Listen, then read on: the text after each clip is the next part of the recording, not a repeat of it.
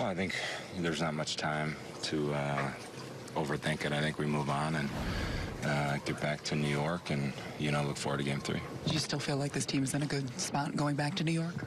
Yeah, I think we're always in a good spot going back there. We play well at home, so, hopefully that continues to be the case. Coming off the 10th against Alvarez and Gurriel, going into the 11th, how are you feeling out there? I feel fine. Yeah, I felt good. I was trying to go elevate a fastball, which I did, and put a good swing on it and got it.